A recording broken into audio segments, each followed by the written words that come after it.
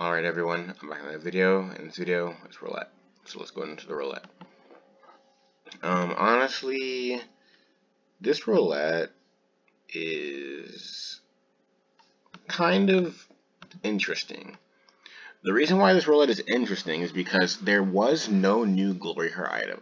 The current highest glory heart item right now is still, or the current newest glory heart item right now is still the Starmoon Lorita. So, Starmoon Lorita is good, but it's not something that I really want to necessarily will a glory heart for. However, if you're looking for an R10 transform, Sophia is currently the strongest transform in the game. I fully believe that. So, if you do get a glory heart, I'd recommend getting Sophia because it's probably going to give you the biggest increase for a glory heart.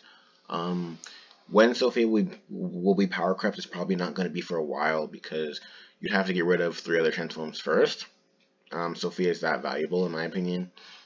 But yeah, for pure damage, I'd get Sophia. For utility, I think there's definitely other transforms, or I'd even wait for other transforms to release for utility. But yeah, so interesting that there's no new glory heart. But honestly, taking it slow isn't that bad either, I guess, in a way. Anyways, there is new stuff for silver fancy hearts. But anyways, I want to point out, revert this worked. They did indeed revert it, guys. We are back to 1 fancy heart per 10 alloy or per 10 ethereal mithril. So thank you Neocraft for listening to what I'm saying, or maybe or other people were saying as well about the cost and change of the alloy and mithril. So I'm honestly surprised that they did it so fast, but I think it's good they did it fast. But yeah, Holy Throne Red Mount.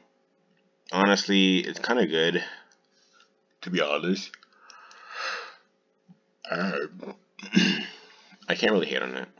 I kind of like it. I'd buy it if I wasn't in roulette. Like if this was a dice mount, I'd probably get it. But yeah.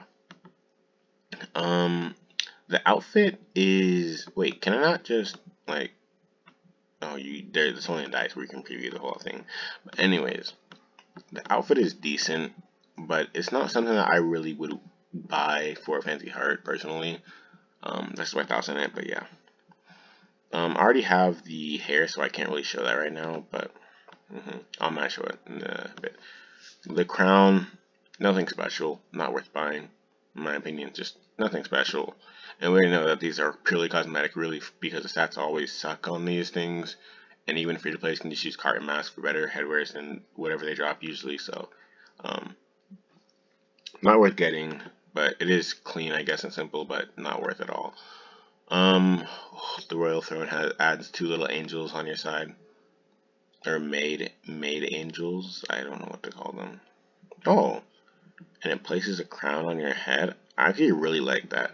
This mount is actually really cool, honestly. Probably one of the better mounts that they've added in a while, but 6 fancy hearts is pretty expensive in my opinion, so I'm not going to be getting it, nor will I probably be getting it for a very long time, unless I get lucky doing 450 spins. Anyways, the meat and potatoes of roulette. Amaterasu Fantasy Spirit Bead and Iric Fantasy Spirit Bead. Where do I even begin? I already made a video on Fantasy Amaterasu Spirit Bead.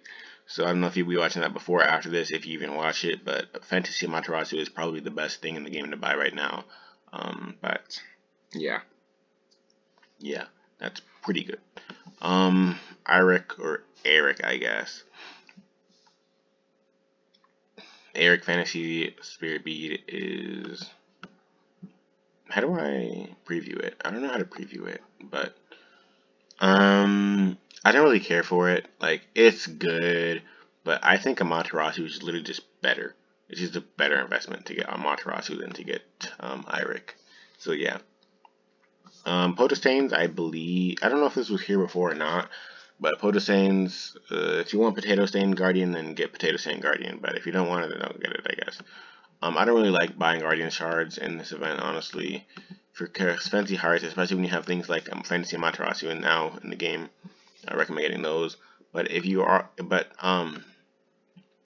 I put Power Crystal Course on hold because of Fantasy Amaterasu, because this pearl is just so good. Even if you get level 1 version of it, it's still just so good. So I really recommend getting Fantasy Amaterasu. Other than that, 10 Fancy Hearts is crazy for all that type of stuff, so I don't really get that if you're doing like 6 spins, you just have extra Fancy Hearts at the end. Other than that, pretty standard stuff at the end of Roulette.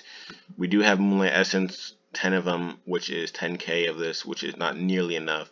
But for some reason now they want to cost you, what is it, 5,000 stars? No, thank you. And I'm not really a fan of this, to be honest. I think it needs to be like 5k at least per, and even then it feels like too little. But 1k per is not worth it at all. But there's nothing to get really too much with the yellow stars. Star Sand and stuff is also pretty typical, but you know, just depends on what you need on your character. But thanks for watching. I'll see you guys in the next one.